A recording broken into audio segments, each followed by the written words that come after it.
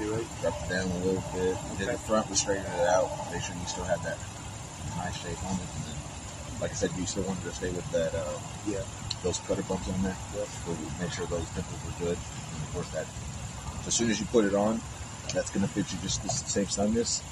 And then, of course, when you do your bow down hit up, you'll have your.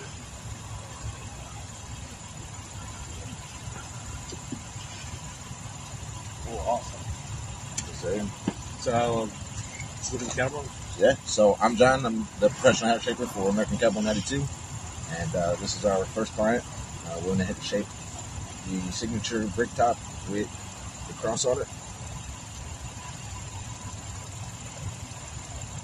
And of course, that's American Cowboy 92 for the poor cowboy in you. Awesome.